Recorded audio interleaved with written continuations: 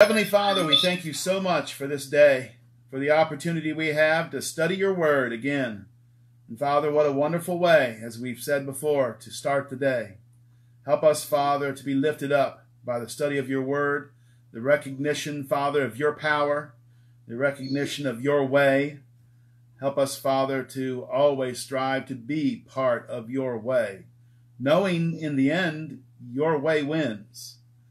Father, we know that there are a lot of times that we can feel as if that's not true, given what is going on in our lives, how Satan tries to tempt us into thinking that it isn't worth it. And Father, we ask you, Father, to help us to stay strong, to realize that your way is best and that your way is in our best interests. Father, we pray to you that we always let others know this as well, and that we live our lives in such a way that they can see our lives and see God's word as we live it in our lives. We love you, Father. We trust you. We give ourselves over to you. It's in your Son's name we pray this prayer. Amen. Nanette, good to see you. Good morning. Okay, we are in Psalm 30. How you got me on Psalm 39? Look at that. Psalm 36. I turned over to see what Psalm 39 was, and I got off my page. We're in Psalm 36 this morning.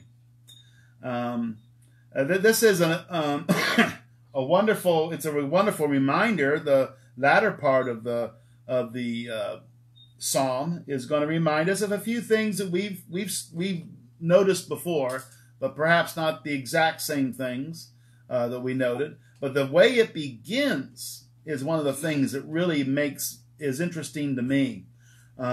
We oftentimes will think about, and we prayed about it just a little bit ago, about the idea that those who are in the world a lot of times seem to have it made, at least right now. Those who are in the world seem to not have any consequences for what they are doing that is evil in their lives. And a lot of people will have times in their minds where they think, why isn't God taking care of this? And to the point that our society will oftentimes go in deeper and deeper, sadly, into evil, because there doesn't seem to be any repercussions, and because perhaps people are seem to be doing better when they are in the midst of doing evil. And quite frankly, the idea that, well, they're getting away with it, why not? And then society starts into a way of thinking that the way I'm doing it is correct. The way I'm doing it is better. And you'll see what I mean in the first couple of verses, the first 3 verses or 4 verses of this psalm.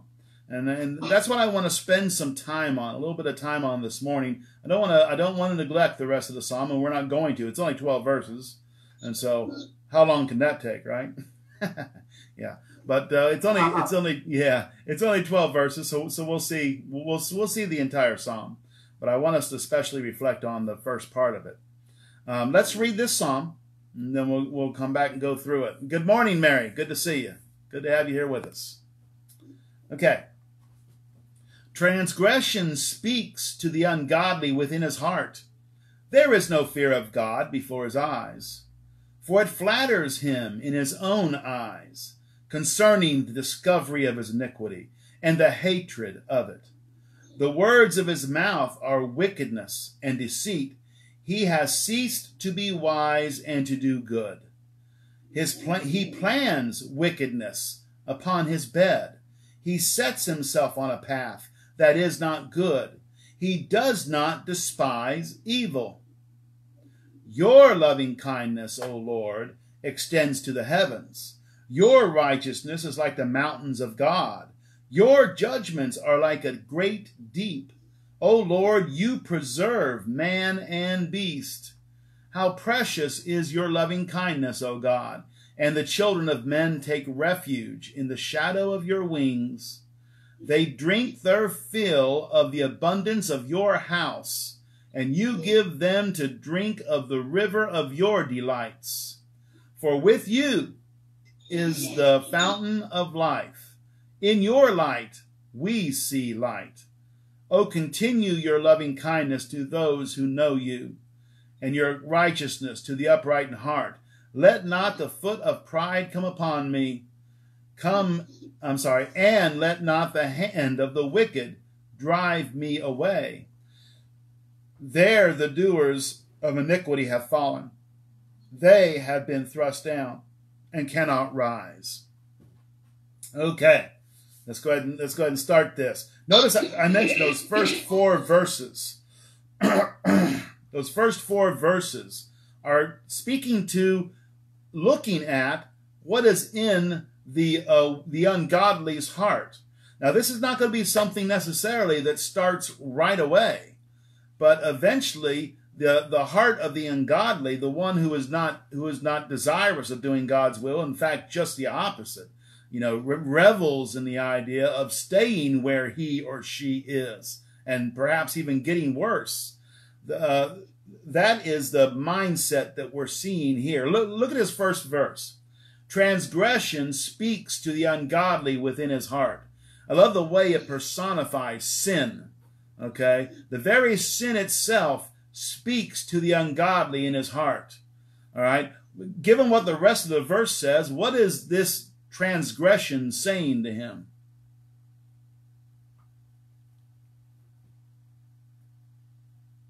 Not the rest of the verse, I'm sorry. Yeah, the rest of the verse in verse 2. What is this transgression saying to him when it speaks to his heart? It's okay. Yeah. Keep on going. Satan's always, he'll always suggest there's no danger in disobedience. Yeah. Why change? If it looks good and feels good, do it. There you go. Mm-hmm. If it looks good and feels good, do it. Why change? Those people are being judgmental who think you should. By the way, do you realize how old that idea of your being judgmental is in the Bible? Do you remember when the idea was first brought up in the Bible of evil people saying, you're being judgmental or you are judging us? Do you realize it goes all the way back to Genesis in Sodom and Gomorrah, when Lot tried to talk those people out of sexually assaulting the 2 men who had come among him, who were angels? And they said, when Lot said, don't do this, don't do this, and he actually offered them his daughters, which I don't want to go into, but he says, don't do this. And they said, look at this man. He comes among us as a judge. You see that?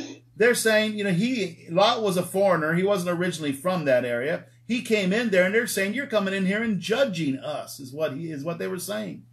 That idea of you're judging us, as if you can tell us what we're doing is wrong, or what we shouldn't be doing what we are. And yes, Bob and Julie are exactly right. Satan is saying, go ahead and do it. It's who you are. It's what you want. People shouldn't be looking down upon you because of it.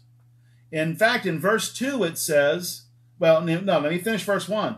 There is no fear of God before his eyes. That is one of the things. Hey, Dwayne, good to have you with us this morning. That is one thing that idea of the fear of God. We've seen again in Proverbs chapter 1, down around verse 7. The fear of God is the beginning of knowledge. That's where we start out in recognizing that God is someone that we should be respectful of, and we should fear what he will do if we aren't doing his will. Nothing wrong with fear. 1 John chapter 4 says, perfect love casts out fear. That idea of once we have a mature love towards God, there is no need for fear. Okay? But at this point, there's no fear in this man's eyes who isn't seeking God. And there should be. He should realize that God is going to require something of him one day. If he does not Fear can be reverential. I'm sorry, what's that? fear can be reverential. It can. It can. I think eventually that's where it needs to get to. Understand me on that. There's no reason for someone who's doing God's will to fear him. And so, yes, Sure. that idea of fear can be reverential. But there is plenty of reason for those who are not doing God's will to be afraid, to fear him. Sure. You know, but you're absolutely right. For the maturing individual who is recognizing I need to do God's will and who's seeing the fact of not just the repercussions if you don't, but also sees the correctness of doing so, yes, that can certainly turn into reverence, most certainly. And so there's no fear of God before his eyes. And here's the reason there's no fear. Look at the reason, because that word for in verse 2, or whatever you have there, therefore or for, look what it says. For it flatters him in his own eyes. Now, what is the it? Remember, you take a pronoun and you go back to the noun of verse 1. What's the it?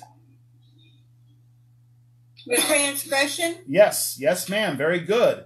That personification of sin, that idea of that the transgression, it flatters him in his own eyes. Sin He deludes himself into thinking that no one else knows. Yeah, well, it could be deluding himself in that no one knows. But Bob, it can also be putting him in the mind where he doesn't care who knows. Look at what he says in the very next verse. Concerning the discovery of his iniquity and the hatred of it. Okay? The idea, it flatters him in his own eyes that people see that he is doing this. And they dislike it. But he is flattered by it. Think about that. What we see today. I remember one individual, a famous actress. Right now I can't think of her name, but if I could, I wouldn't mention her. But she actually wears a T-shirt that says, I enjoyed my abortion. Okay? Think about those words. Recognizing that there are people out there who find abortion disgusting for good reasons. People out there who are mortified at the murder of a little child. And then the very fact that they don't like it, she wants to what's the word I'm looking for? She wants to, what's that? Flaunt. Yeah, there's a good word. That's not the word I was thinking, but that's a good one. She wants to flaunt in it. I was thinking about what a hog does in the mud. She wants to wallow in it. There it is, wallow. But flaunt is probably an even better one. She wants to flaunt the fact that it bothers them. She wants to enjoy the fact that they are disgusted by it. And so that she can show her feelings about this action, which she doesn't think of as a sin. Let's understand that. She doesn't care one way or the other, probably, but she doesn't think of it as a sin. So she actually is uplifted in her heart because people are seeing what she is doing as evil. Okay, as wicked.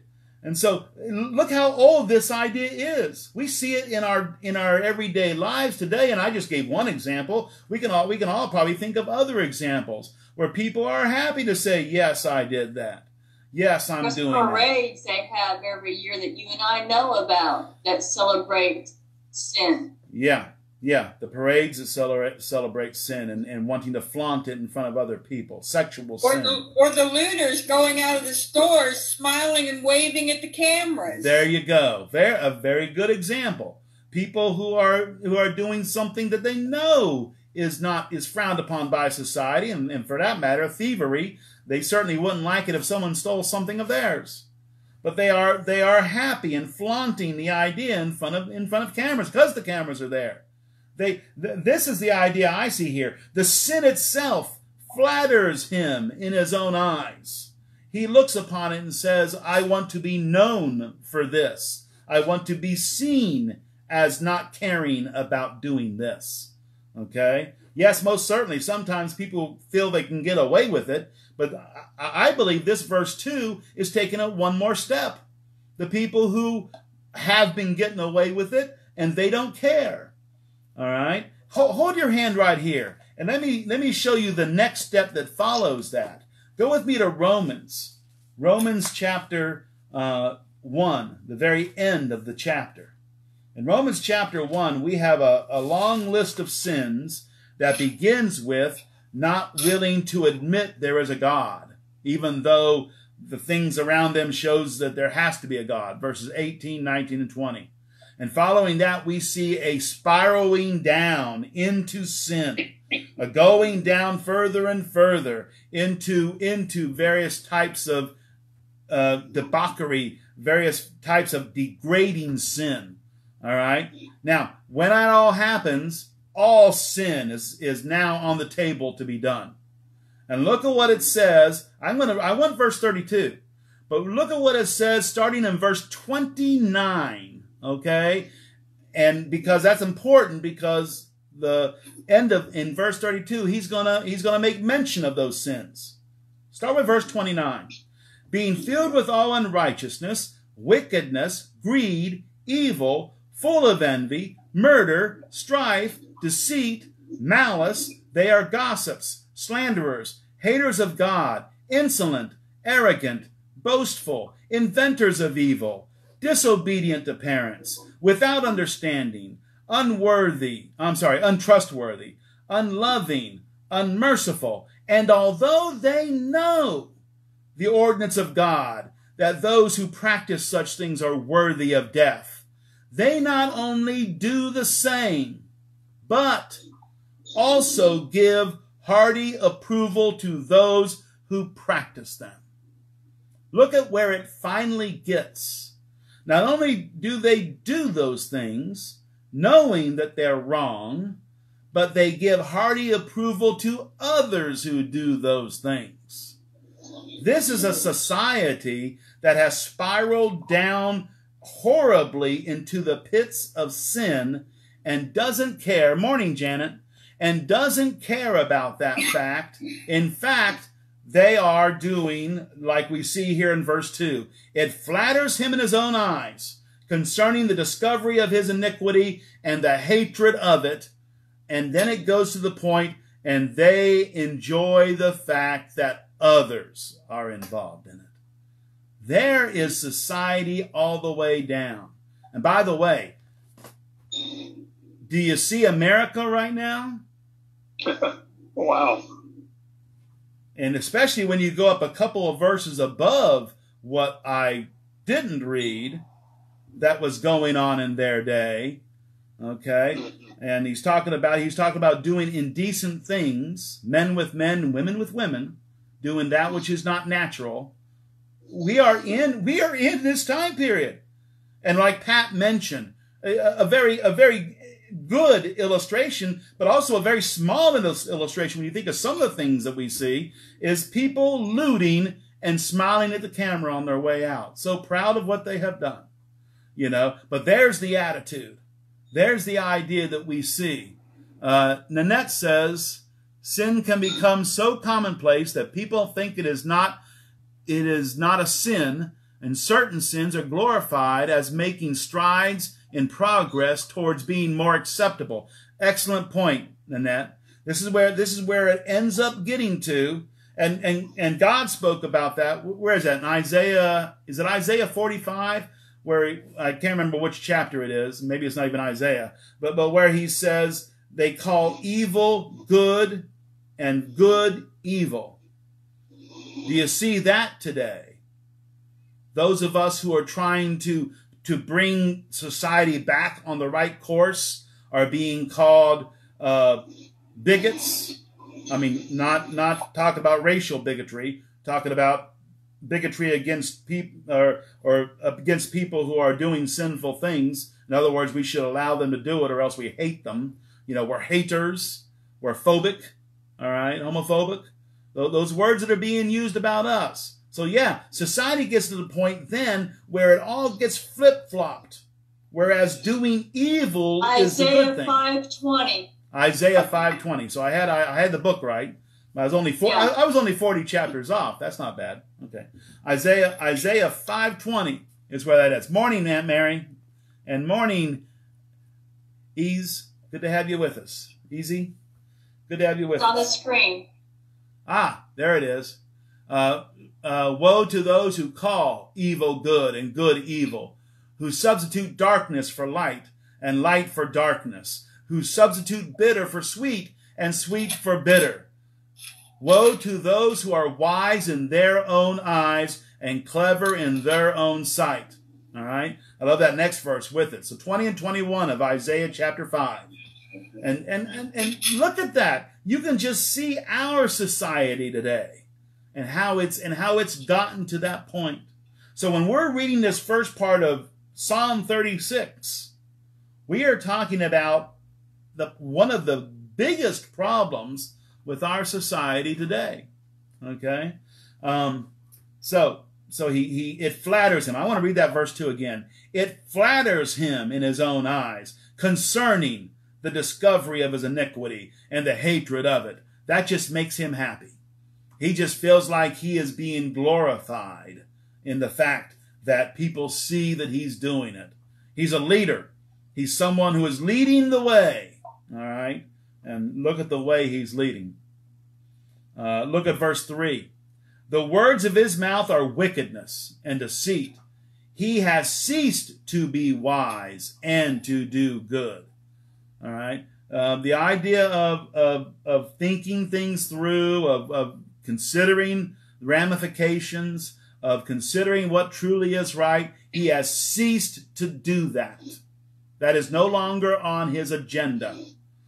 Instead, on his agenda is to keep on doing what he's doing. That's his agenda. And for that matter, to help other people become like him or her. I don't mean to be putting it on one gender. Albert, okay. Yes. Wow. There's something else in this verse, too.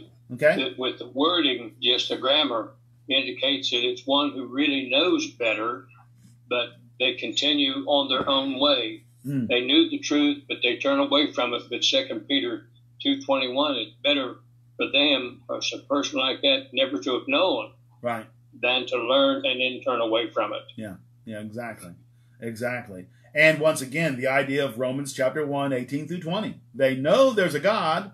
They know the truth, but they don't care. Okay? So let's look and see what it says here. Verse 4. He, the one who is wicked, the one who is flattered by seen as doing sin, he plans wickedness upon his bed. This is an interesting thing right there. One of the things that God hates, Proverbs chapter 6, verses 16 through 18, is the one who devises evil in his heart. He thinks of it. He works it out. Okay? So he plans wickedness upon his bed. Some people will lay in their bed in the morning and plan out their day. Or some people maybe do it at nighttime before they go to sleep. Plan out their next day. Well, here's the plans of this man. What wickedness can I do? What sinful actions can I do? Especially if they feel that they're able to convince other people to join in. And so again, this idea, he is planning wickedness on the bed. He sets himself on his bed, in his heart. Remember what Jesus said, as a man is in his heart, thus, so is he. What's that? Such is he. This is what he's going to do. But this is what happens to this man. He plans wickedness upon his bed. He sets himself on a path that is not good. And here's the problem. Here's the problem with everyone who is in the midst of sin and has determined, I'm going to keep doing it. I don't want to do the right thing. All right? He does not despise evil. Now, this is an important, mature place to get. All right? We need to get to the point where we have the same attitude towards evil as God does. What's really tough is having the same idea towards a particular sin that we have a difficulty in doing or wanting to do. Our particular bad temptation.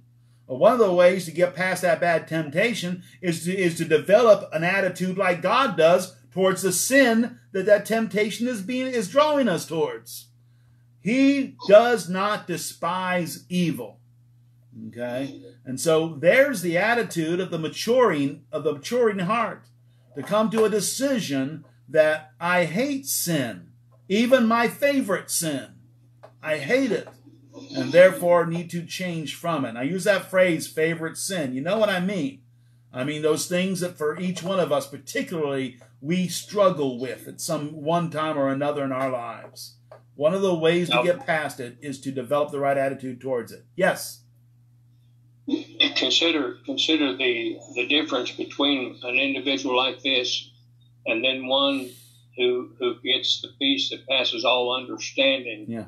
And how much better off it is to be able to lay down at night and sleep and rest and peace rather than lay awake and worry about doing something evil. Yeah.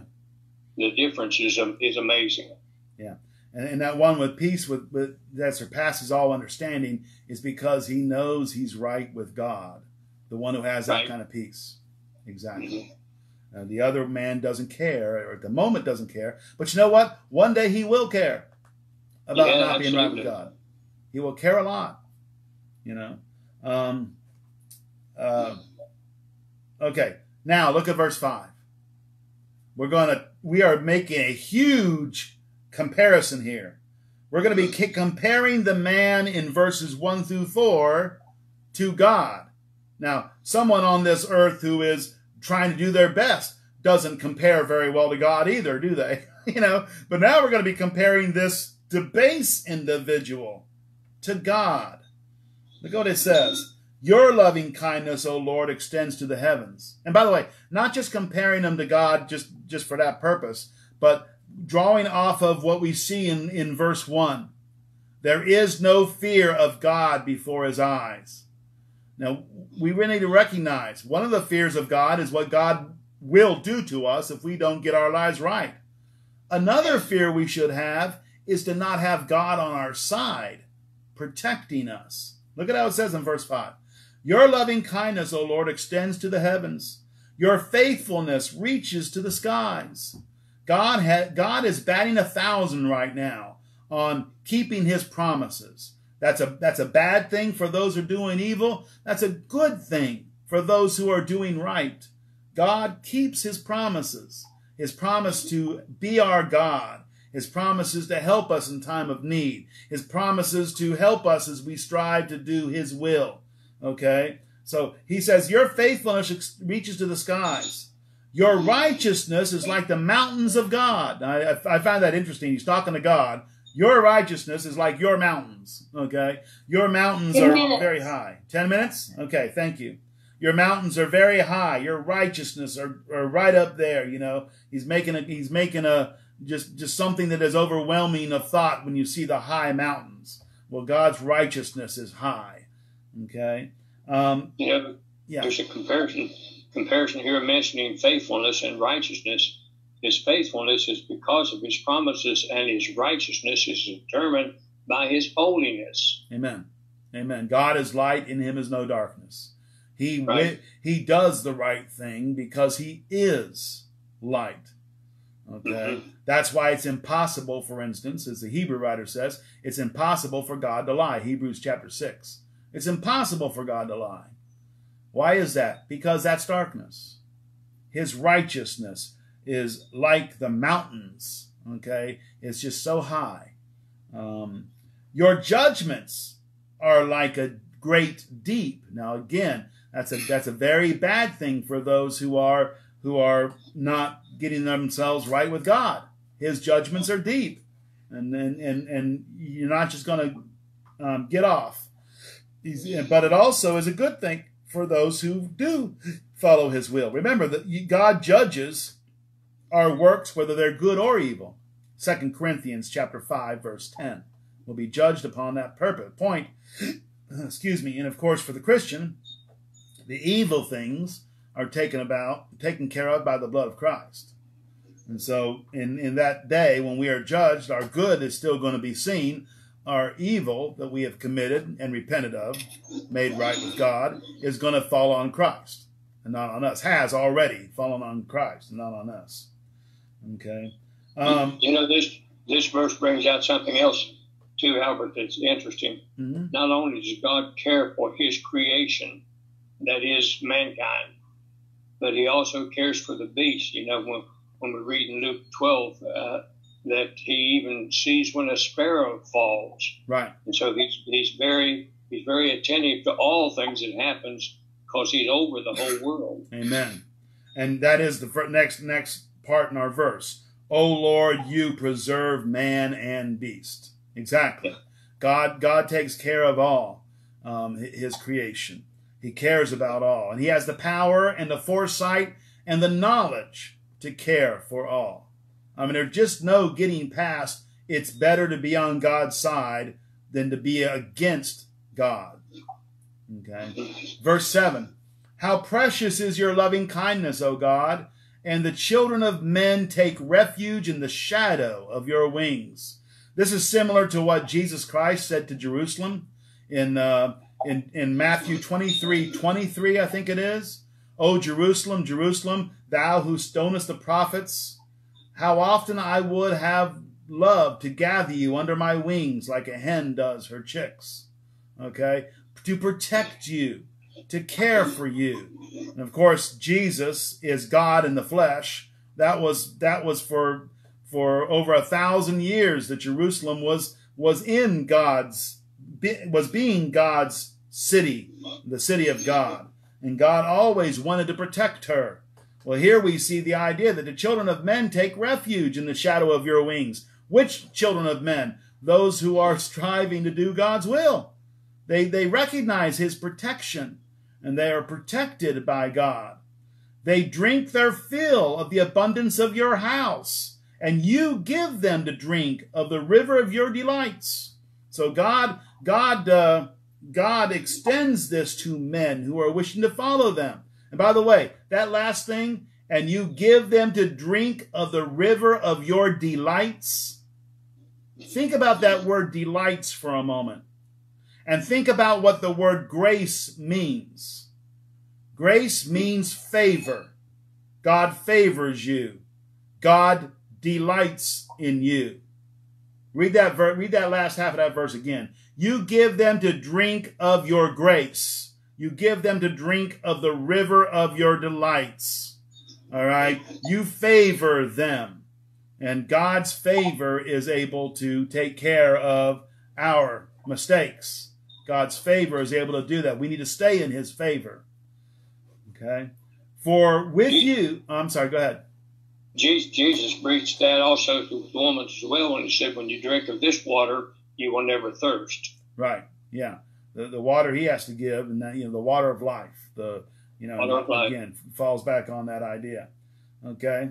Verse 9. For, now everything he just said, let me read verse 8 again. They drink of their fill of your abundance of your house, and you gave them to drink of the river of your delights. For with you is the fountain of life. And there's what you're talking about that Jesus said to the woman at the well. For with you is the fountain of life. In your light we see light. Again, God is light. In him there is no darkness. So when we look at your ways, when we look at who you are, when we look at what you're offering, it is good. It is right. Righteousness is what we are able to gain from you, is what we're able to be when we're with you. Verse 10. John 1:4. Go ahead. Christ is the light of the world. He being the light, verse 14 of that chapter, that the light is Christ. Christ is the Word. Yeah. And so the Word gives us light. That's right. That's right. Thy word is a lamp unto my feet, a light unto my way. Very good. Now, look with me now, verse 10. Oh, continue your loving kindness to those who know you, and your rightness to the upright in heart. Okay? So David is basically praying something God's going to do. This is like we talk about in the example prayer, give us this day our daily bread. And then later on in that same chapter, Jesus says, God knows what you need. He's going to give it to you. But you need to pray about it. Well, the psalmist is doing that. Oh, continue your loving kindness to those who know you, and your righteousness to the upright in heart. And by the way, also in that same chapter I just mentioned, Matthew 6, near the end of Matthew 6, it says, but seek first the kingdom of God and his righteousness, and all these things will be given unto you. So continue your righteousness to the upright in heart. All right, that gaining God's righteousness, that being right in his way. I also wanted to mention that word know. To those who know you. You know, a lot of people get this idea, if you just believe in Jesus, intellectual understanding, then you're okay. No, that believe in him or that know him is an intimate, close relationship. Connected with him. This is the word. This word, the word "know," is used in. I need to check and make certain it's the same Hebrew word, but this is the idea of what it says in Genesis chapter 4 when it says Adam knew his wife Eve, and they bore a son and named him Cain. That knowing is an intimate relationship. And you know what intimate relationship I'm talking about there. But it's talking about that closeness, that intimate relationship. Well, the same idea, know God, have an intimate relationship, be close to him. Okay? Verse 11, let not the foot of pride come upon me, and let not the hand of the wicked drive me away. This is talking about those people who are not godly. This is talking about the idea of verses 1 through 4. That man, when it says the foot of pride, it's talking about don't let them hurt me. Don't let them overcome me, overwhelm me. That idea that David is praying about is God is his protection. God is who I take refuge under the shadow of his wings. God is the one I need to be following. Good morning, Bonnie. You're getting ready to be cut off. Oh, great. Okay, sorry. There the doers of iniquity have fallen. They have been thrust down and cannot rise. Where? On their own pride, on their own wickedness. There, they are their own worst enemies. And David is seeing it. Okay, Facebook, I just lost Zoom. And David is seeing it. He's recognizing that they are losers. And I don't mean that as the insult that we use. I mean they lose in the end. They might as well be recognized as losing now. Okay? So they're the doers of iniquity have fallen. They have been thrust down and cannot rise. They've lost. Now, they have the opportunity to come to God. They have the opportunity to make themselves right. But they have lost. Let's go to God, and they have lost, and so therefore they need to get connected with God and no longer be losers, people who have lost, but instead be on the winning side.